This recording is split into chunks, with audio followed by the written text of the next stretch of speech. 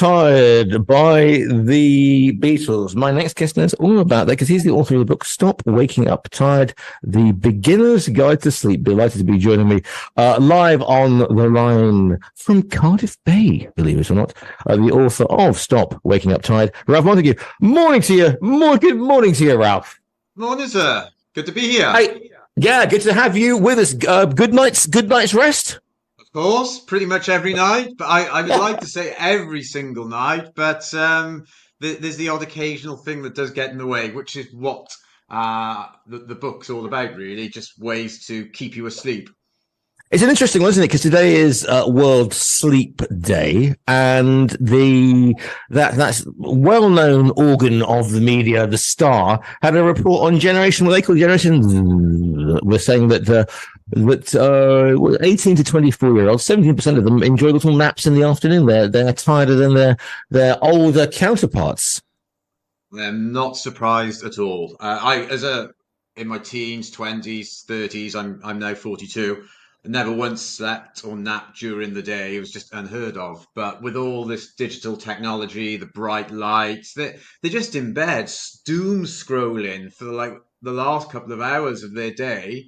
And not only is the bright light, the blue light, horrific for your melatonin and allow you to sleep, I actually think what potentially is even worse is the stress it's causing them, because it's alerting their brain to these new stimuli. And all of a sudden they think, oh, is that person prettier than me? Has that guy got bigger muscles than me? So it's just like this continuous stimulation. I could go down funnier things, but I'm conscious of the viewers. So what indeed? So what's the background? What gives you, if you, in the nicest possible way, what is your back? I mean, obviously we all sleep, but is it something that's particularly interested you for a while? Then this one. Massively. So this is my third book and the second in the Stop series of ways to help improve your health and general well-being. So years ago, I used to love partying, and when I say love partying, I probably had the most insatiable appetite to party in the entire world. However, I was acutely aware. That's a bold statement. Right, I'm going to say, I just warn you now that I am based outside of Marbella, so I may realised that as I said. Okay, perhaps the second most insatiable appetite in the world. There we go. How does there that you sound? go. Fantastic. Exactly. Yeah. So I was just like, this is devastating my sleep, my productivity. What can I do? And that's where the first book, Stop Killing Yourself, A Beginner's Guide to Living Longer, came about, literally as a book to myself, my own personal notes, because I was conscious that I could be looking haggard and die early if I didn't overcompensate for all the partying.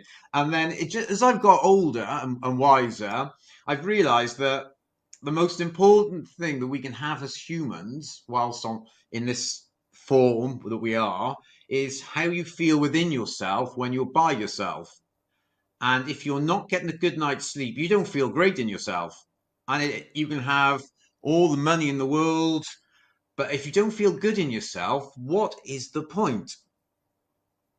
Very, very good indeed. Now, as I said before, I'm based in Spain, and Spain is the land of these. There are several things that Spain has brought to world culture: the tapa, the cafe solo, but also, of course, the siesta. And we talk about taking small naps as if it's a bad thing, but of course, grabbing. People say, "Oh, he's having a nap," but the 10-minute power nap of an afternoon has been shown to be a good thing.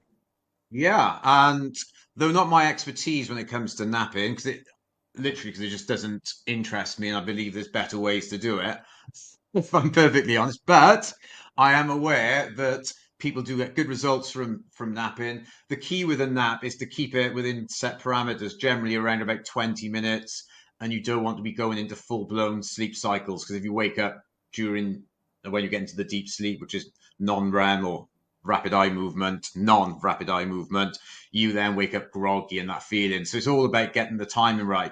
But if you sleep well, you don't need to nap. I have bundles of energy. If I sleep well, I go the whole day up flying on all cylinders. If I don't sleep well, then this like writing, creative work that I do, I just don't bother doing because my mind just hasn't got the capacity to do it. So how important is it then before you to set parameters? So like you said, I mean, you called it the doom scrolling, but yeah, I mean, we've got on laptops here, sorry, our handheld devices, Yeah. our phones before we go to bed, and the temptation is to get into bed and just have a little see what's going on, and that is fatal, isn't it, for a good Oh, night's sleep? well, there's two things here. You shouldn't have a TV in your bedroom. It's like inviting a load of students in to party for the night. It is just so disruptive to your sleep. So like that's one of the big things, TVs. When I stay at friends' house, I'm like, what? You got a TV? Get it out. In your bedroom, that is, not TV in Yeah, general. yeah, I get you, I get you. Don't I worry about just that. Yeah. realized, yeah.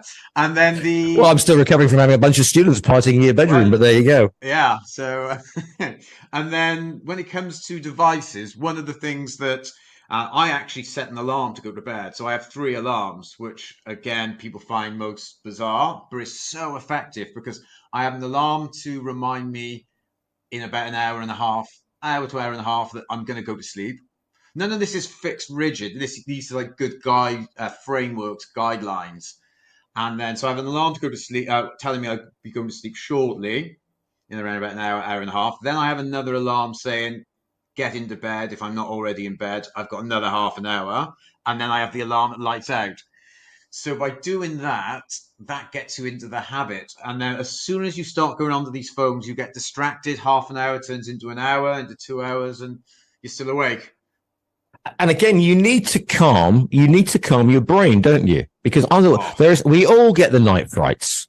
We all wake up at 2 a.m. thinking about something that we said when we were 17, la or la. the fact that, oh, that bill's not going to be paid and my life is over and what I'm doing. Existential crisis at 2 a.m. is a real thing.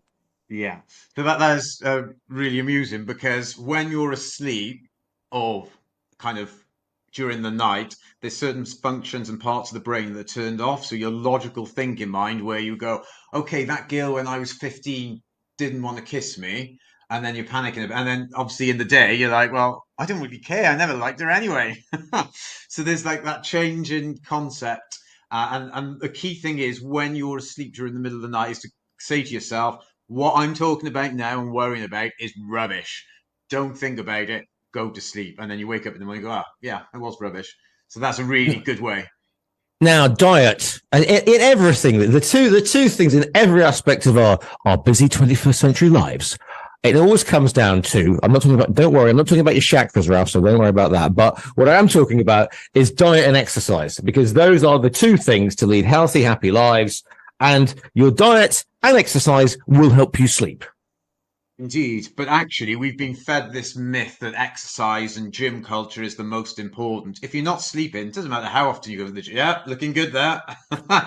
It doesn't matter how often you go into the gym. So really, number one, not for everybody, but for nearly everybody, because if somebody's on a horrific diet of highly processed food, sugar, then obviously then diet will become more important. But generally, sleep is numero uno. It is the number one. So before you even think about exercise, not saying exercising is not important, it is highly important, but sleep is number one, then diet, then stress, and then exercise. So we place this in a wrong order. I Yeah. appreciate that's my opinion, but based on a lot of work.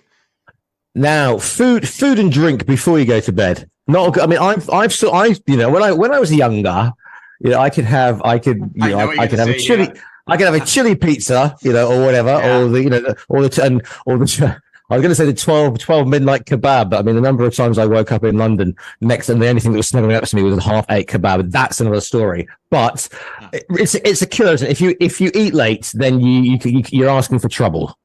Massively. In fact, that's one of my number one pieces of advice when it comes to sleep is do not eat late. So I will actually leave a 4 hour window between my last meal or last bite and the time my head hits the pillow.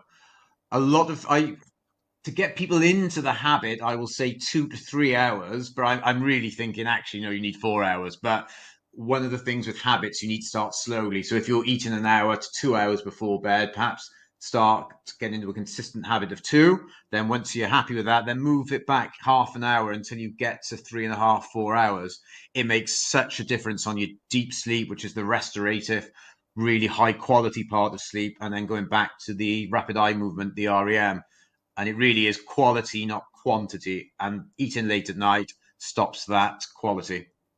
Anything that will knock, now we all should know by now, alcohol is a couple of things. It will knock you out for a short amount of time, but then you'll wake up at, again, 2 a.m. with a parched throat, a terrible need to go to the toilet. I mean, it's really, and booze, booze is not a good idea before bed. Well, would you know the irony? So after this, I'm driving to Cheltenham to go to Cheltenham races where I'll be drinking. Blimey. On St. Patrick's Day. On St. Patrick's Day. And my book launch just is on asking for St. trouble. Patrick's Day. So would you believe, I don't like to sound hypocritical because of what I'm going to be doing later, but alcohol is, I've accepted I will have terrible sleep and I'll have terrible sleep tomorrow night. But then that's the consequence because I want to see friends and go to Cheltenham. But I know I'm paying a big price, not financially. I'm paying a big price in my well-being. But however, having said that, you can, because there are some times where you just can't get to sleep and you just go, okay, fine. It's 5 a.m. now. I might as well just get up and get on with the day rather than lying in bed, thinking about that 15-year-old argument I had when I was 15 about top trumps or something. I can remember her name was Lucy. Fair enough. That's actually, the girl I think about is Lucy as well. Whereabouts were you in the late 80s? Anyway. Moving swiftly onwards, but you can, if you do get a 5-hour sleep, you get a blip in your sleep pattern, you can kind of do it the next day. And I'm not saying that you should immediately think that, but if you break up your sleep pattern once in a while, it's not going to be destructive to your health. And that's the big thing is just don't worry about it. Relax. If you have a bad night's sleep, so what? Some days you'll have a bad day in work. Some days you'll go to the gym and not feel it. It's just life. I occasionally have bad night's sleep, and you just accept it and move on. If the key thing is, though, if you want to keep a consistent sleep pattern, which is key. So I went to bed late. I was speaking to somebody I hadn't spoken to in a long time. So I went to bed at 12:30. My normal sleep time is 9:30. So I deliberately cut my sleep short, got up around about the same time I normally would. I was exhausted come that evening, but it just meant I was back in my sleep. And I'm happy to sacrifice a few hours of productivity for that one day for the rest of the week to go well. Now, if you are part of that mobile generation, if you go to your app store or whatever, you will find a plethora of podcasts saying these relaxing sounds can help you get to sleep. And it's something tinkling in the forest and this American voice saying, picture a beach and all that stuff like that. Are they any good? Do we recommend, is it good to have, I'm not saying you should be playing you should be playing Mototaker. There's nothing wrong with that. But should you be playing something to distract you, to get that active whirring mind if you have? So, again, if you have the relaxing sounds of the ocean, perhaps you will be waking up at 2 a.m. for a pee again. But something that takes your mind off, that isn't intrusive and that whisks you to that fabled land of Nod. Oh, you've just brought me on to one of my favorite subjects in the world. And before I start, I do not work for an air conditioning company or a fan manufacturer. So one of the best things you can buy for your sleep, I keep one in my boot for when I stay at friends as a backup. I have one at my parents' house. I have 2 at my house as a backup if one goes wrong, is a fan and air conditioning units. These are just amazing. Now, most people have a fan and air conditioning because it keeps you cool. Not me. Yeah. I have it because the noise, that white noise, gets you to sleep so quick. It's incredible.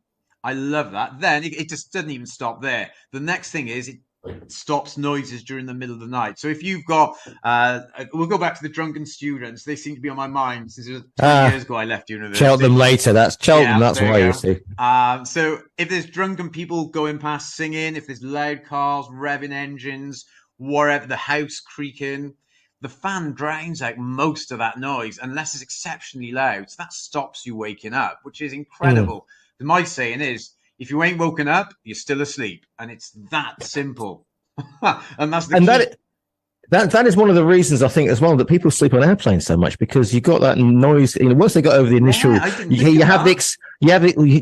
learn something new every day from your man in Marbella. But if you think about it, Yeah, it's but you think you get that adrenaline rush of going up in an airplane because it is an adrenaline rush, whether you like it or not, and that gets you get that adrenaline point, and then it goes, and then you've got that white noise of the jet engine, and there's nothing else to do. So if you're not glued to the in-flight movie or something blaring through your headphones, the white noise of the jets will actually. That's where you see so many people who wouldn't normally sleep at that time of the day, nodding off during their flight. And there's two other great things about the fans as well. So if you're fair-haired like myself, you'll find you get bit a lot by gnats and mosquitoes. If you have a fan, the mosquitoes and gnats can't fly over you because of the air turbulence, speaking of the plane, and the air turbulence of the plane stops them landing. We're going with the plane theme, stops them landing on you, and you don't get bit. And being bitten and the itchiness the next few nights will keep you awake. So a fan is incredible from that. And it didn't stop there with the fan. The fourth All right, there's more. There's more. Is a fan, would you believe, keeps you cool. And we want to be cool when we sleep. Yeah, we do, don't we? This is the other thing, because you think, oh no, hot water blanket and toasty room, but actually, it's not good for our sleep patterns.